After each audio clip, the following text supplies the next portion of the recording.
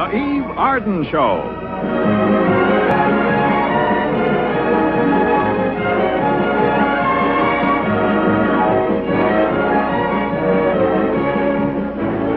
Starring Eve Arden. Co-starring Alan Jocelyn.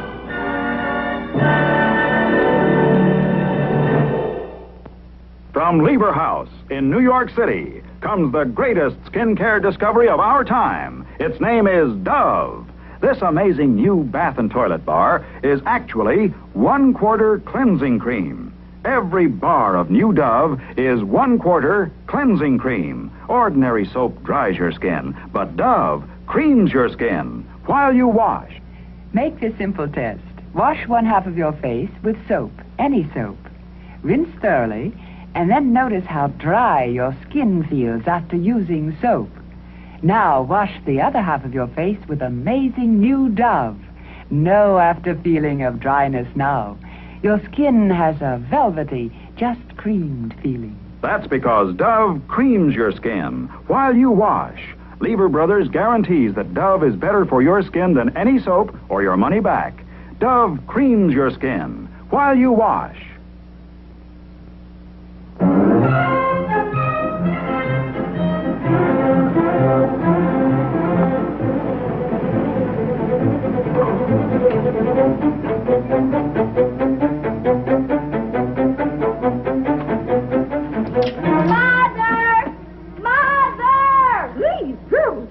Like that. Your mother's out shopping. Grandma, look at this picture.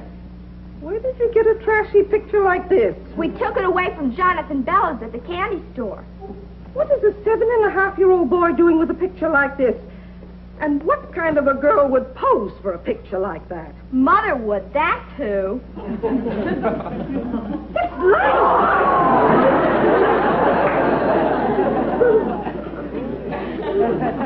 Sure, it's Mother's book. And it's Mother's picture. Summer's End. My story by Liza Hammond. Oh, I'm sorry, but I'm busy tonight and tomorrow night and the next night, too. Thank you very much. That elevator man. Liza, I want to talk to you. Well, so does everyone else in the whole neighborhood. I think they've gone crazy. What do you mean? Well, first Melvin, the vegetable man, threw in several extra heads of lettuce. And then he winked. Then Fred, the garage man, complimented me on my chassis, and he winked. Then Mr. Schwartz, the butcher, positively leered at me over the calf's liver. I don't understand it. Girls, I'd like to have a word with your mother.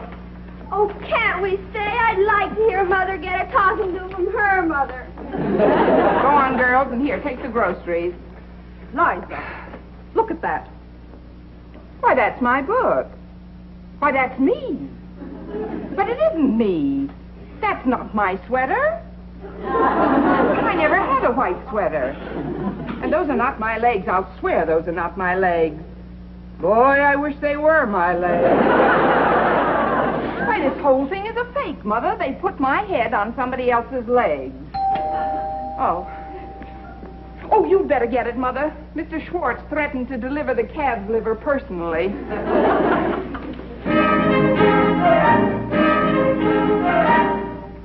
Oh, George, come in. Hello, Nora.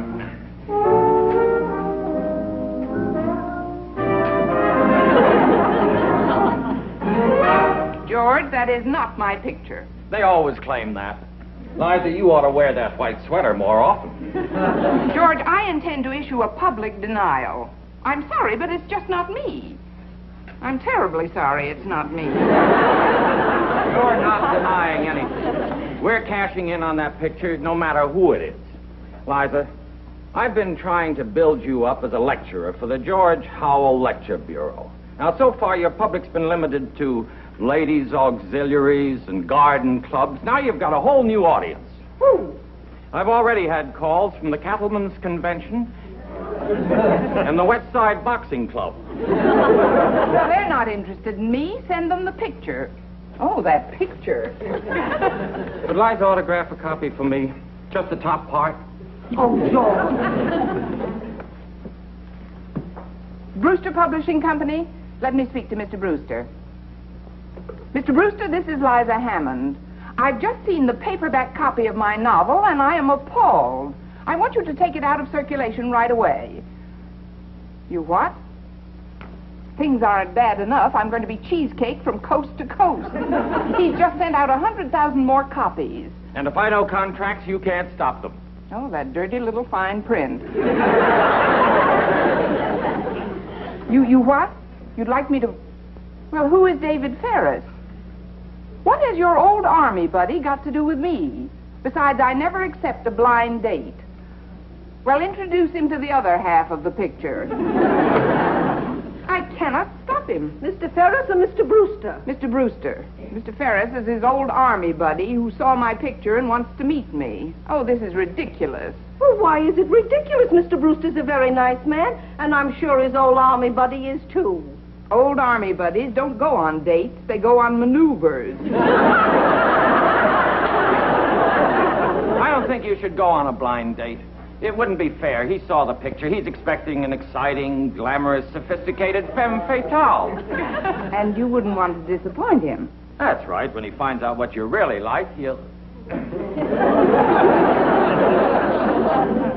Go on. Or did your mother teach you never to talk with a mouthful of foot?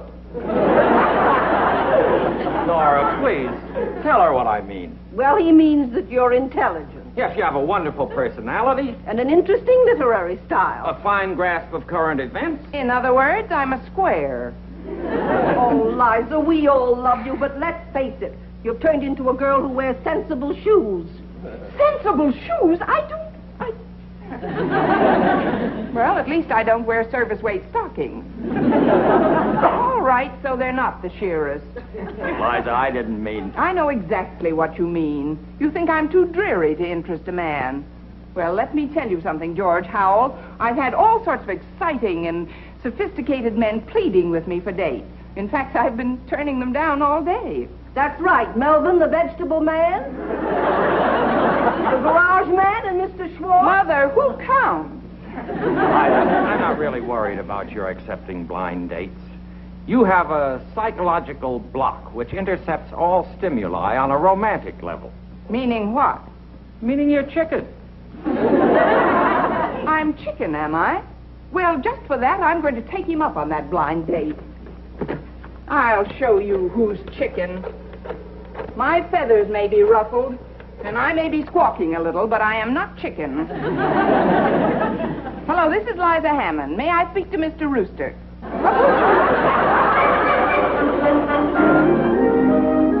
Oh, Mommy! Woo! Liza! Boy, do you look sensational. Maybe I'd better go back in and change. But here, you look lovely. What's that perfume you're wearing? Oh, it's something new I bought this afternoon. It's called Sincerely Yours. Oh, did you buy it in a stationery store? Why don't you use some of my ecstatic embrace? Ecstatic embrace? Why, Mother. Or how about some of our sudden love? Sudden love? Sure, we made it out of rose petals and vanilla extract. That ought to attract the boys. Say nothing of the bees and the flies. What time is Mr. Ferris calling for you? Oh, he isn't. I said I'd meet him downtown at the Silver Fox restaurant at 8:30. Well, for heaven's sakes, why didn't you have him meet you here? Well, I wanted to drive my own car, that's why. I talked pretty big when I let George insult me into making this date, but let's face it, Mother. A man who wants to meet a woman from a cheesecake photograph has got to be a wolf. And have you ever watched a pack of wolves devour cheesecake? But how are you going to recognize him? Oh, I won't have to. He'll recognize me from my photograph. Well, it won't be easy with all those clothes on. All right, Mother, that's enough. Well, goodbye, all. Oh, goodbye, and have a lovely time. Thanks. Goodbye, Jenny. Bye, Mom. Have fun. Thanks. Goodbye, Mary. Goodbye, Mother. Have a good time. Thank you. Well, I'll be home in time for the 10 o'clock news.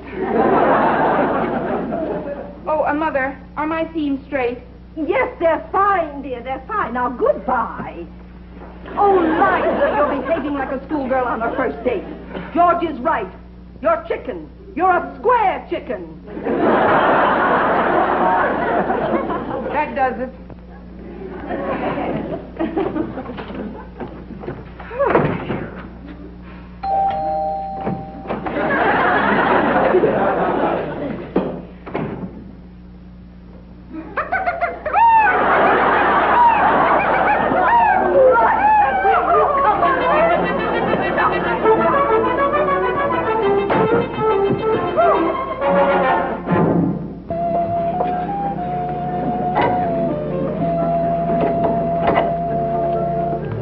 I'll have your table in a moment.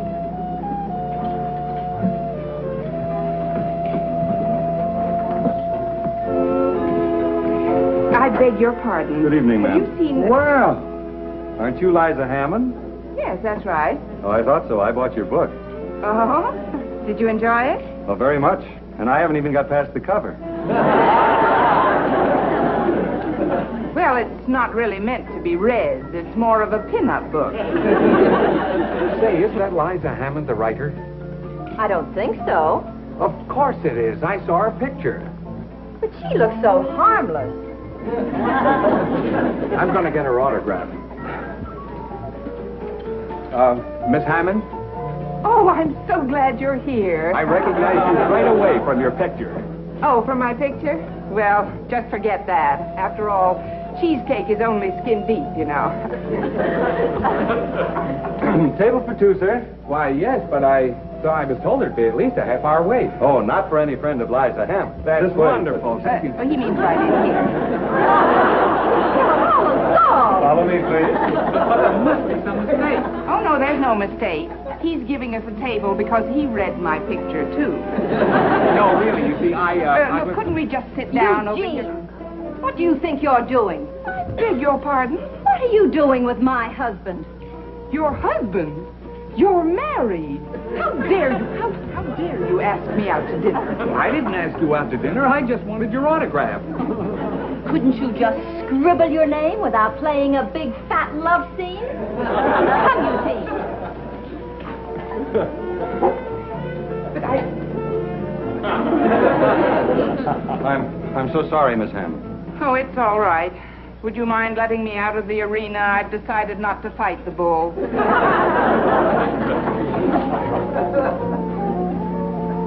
Excuse me. I beg your pardon, but you are Liza Hammond, aren't you? Oh, I'm David Ferris.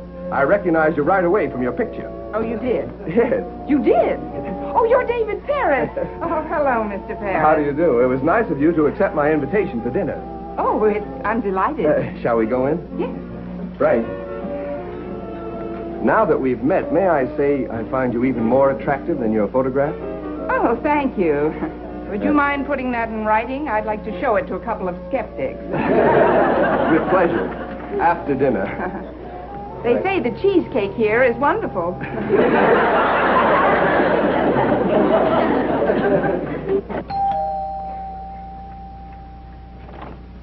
Oh, hello, George. Come in. Hello, Nora. Oh, how lovely. Yes, there's nothing like a single red rose to cheer up a woman. Why does Liza need cheering up?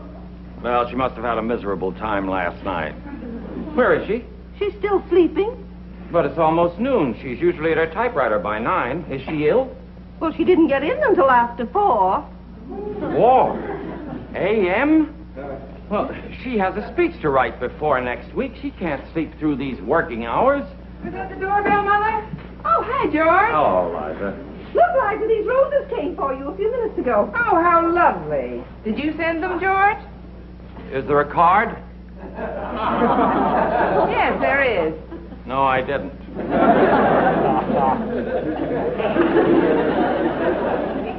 Oh, how sweet. It's from David Ferris. I'll put them in the vase. Thank you, Mother.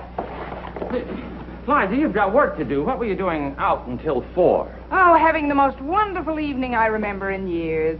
Dinner, soft music, you know. No, I don't know. From 8 until 4. That's a lot of dinner and soft music. Well, we saw a wonderful floor show first.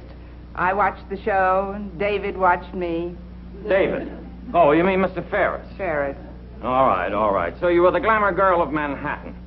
Get dressed. We're due right now at the Washington Heights Nature Club. Who is? Mr. Wicks wants to have lunch with you. Well, David asked me first, and I accepted. I'm meeting him downtown. Is he trying to make a production out of a casual meeting? Who said it was casual, except you? Look, Liza, the man saw your picture. He took you to dinner, he had some cocktails, and spent the evening. Then he realized you weren't the girl in the picture, and that was the end of it. On to Washington Heights. Well, that wasn't the end of it at 4 o'clock this morning. I had to shut the door in David's face in an awful hurry. Oh? Well, if he was so interested, he'd be picking you up here. Oh, let's face it, Liza. Finish. Over. The end. Washington Heights. Let's face it, just beginning. Going on right now, lunch with David. All right. Forget about your career. Go have lunch with him. Oh, wait a minute. You're meeting him downtown. Uh-huh. Well, that explains a lot. He isn't coming to the house because you're afraid he might run into your family. Liza, tell me, does he know that your mother lives with you? Does he know you have 2 13-year-old daughters? He doesn't even know I have a George. Well, if you'll pardon me, I'll slip into something divine for David. Isn't it nice to see Liza so happy? Yeah. You know, this Ferris fella strikes me as the type who'd get bald very young. George, I think you're jealous. No, I'm not. Just don't want her to be hurt, that's all. When Ferris finds out she has a family, he'll run like a thief. How would you know that? I used to be a pretty fair sprinter myself.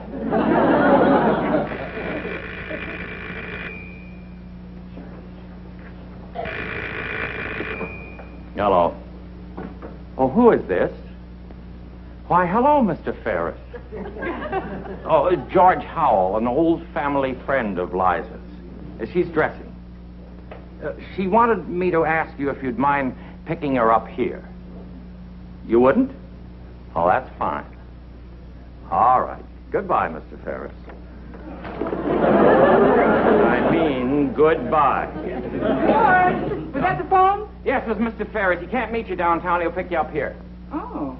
Liza, where are the girls? They're down the hall at Betty McKee's apartment. Betty has a hi-fi and 2 brothers. To Mary and Jenny, that's catnip. Betty McKee. I'll get them up here and then we'll see.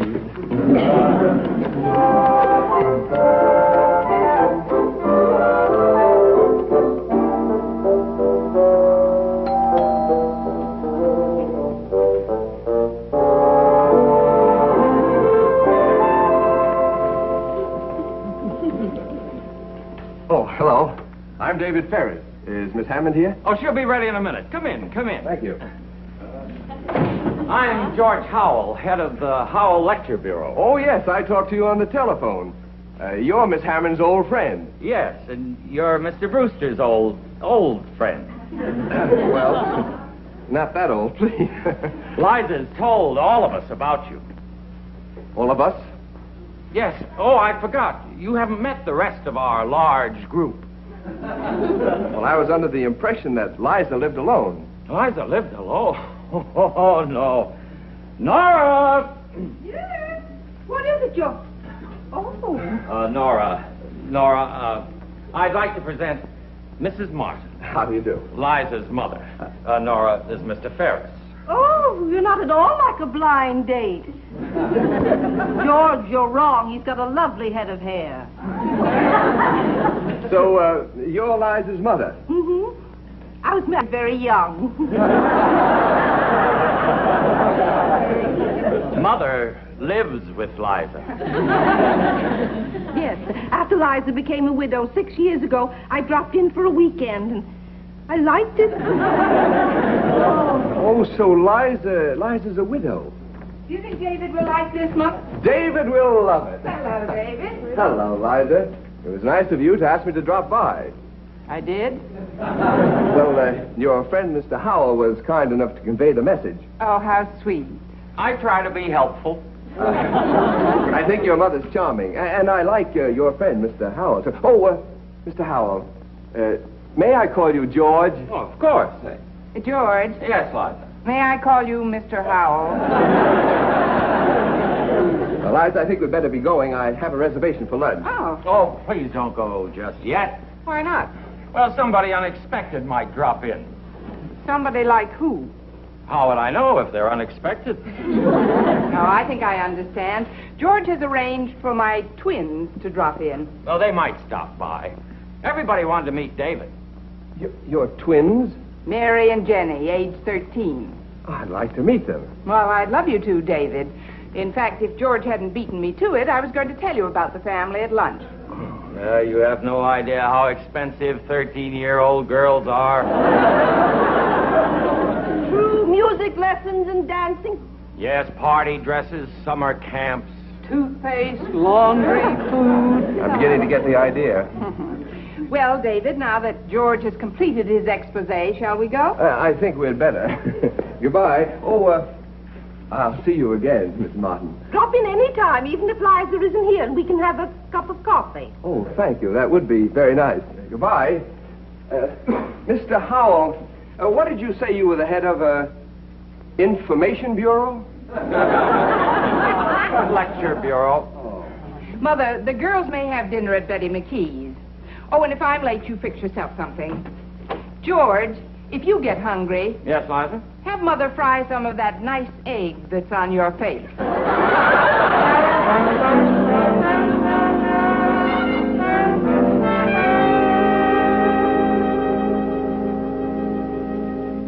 ~4. What kind of lunch is this? You know, this never would have happened if it wasn't for that silly-looking picture. Well, don't let it bother you, George. You won't have to spend much time with Mr. Ferris. He certainly can't be serious about her. Well, not on such short acquaintance. Still, I should have gone along with them. Oh, I don't think you'd like a punch in the nose, George. From that character? From Liza. Hello, Mother. Oh, Hi, Liza. Girls! Now that you've descended to Earth again, tell us about your trip to the moon. Oh, I didn't go to the moon. Instead, I went to Saks Fifth Avenue and bought myself the sharpest pair of lounging pajamas I could find. Oh, Mommy! Those are nice, girls. Take them in my room, will you? And please don't try them on. Liza, what happened? Well, first David bought some champagne. As a farewell gesture. No, to celebrate. And then he asked me to marry him. The cad. Liza! Mother, how'd you like to have a big, fancy apartment on Park Avenue? Oh, I think we could be happy anywhere, dear. Not we, you. David thinks you ought to have a place of your own. Oh, well, that's very generous of him. How do you think the girls would like going to boarding school in Switzerland? Switzerland? Well, he's given us a great deal of thought, hasn't he? George, do you think you could arrange me some bookings in Europe and South America? Europe? South America? Well, David wants to travel. Well, if that's what you want, Liza, I guess I can. My contacts are worldwide. I always try to accommodate all my clients, no matter how ungrateful she may be. I turned him down. What did you say? I said I turned him down. What's the good of having a family if you're going to spread it all over the globe? Well, I hope you didn't turn him down just because of us.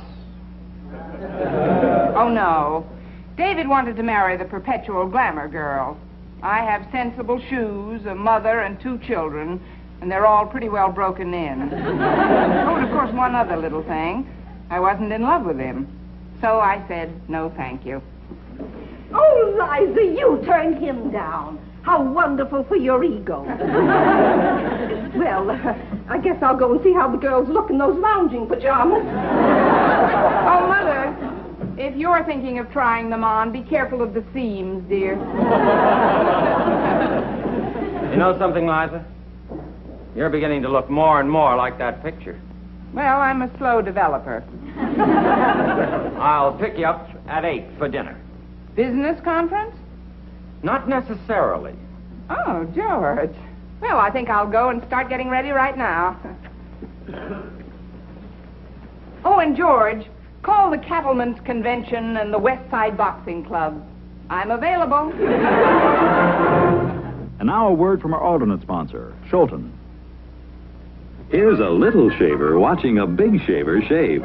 He's just marking time till he can shave like Dad does. That's Old Spice Smooth Shave Dad's using in the new foolproof pressurized container. You just press a button and out comes rich, velvety lather. Ah, does that Old Spice smell nice? Just look at that fine, full foam. Here's what it does for you. Softens that sensitive skin, moistens that stubborn beard. Just watch that razor glide along. No pull or drag. Even the toughest whiskers become weak and willing. In just a few minutes, you've got the cleanest, smoothest shave ever. That's Old Spice Smooth Shave by Scholten, only $1. Or try new formula Old Spice Lather Shaving Cream, 65 cents. Or new formula Old Spice Brushless Shaving Cream, 60 cents. Shave any way you choose. As long as it's a shave by Scholten, you get shaving pleasure beyond measure.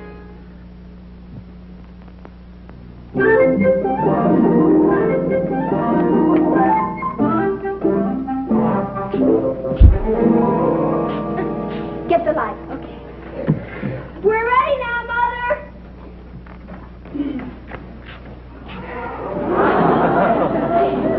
Now, what's all this? This'll make you look even more glamorous.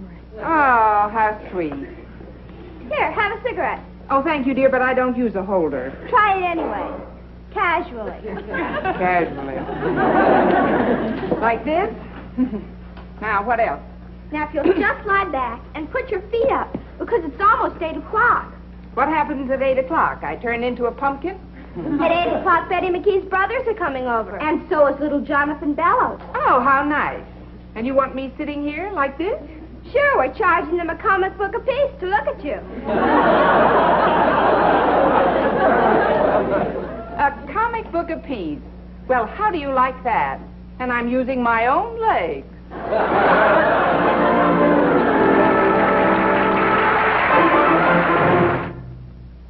The Eve Arden Show was brought to you by Dove, the amazing beauty discovery that creams your skin while you wash.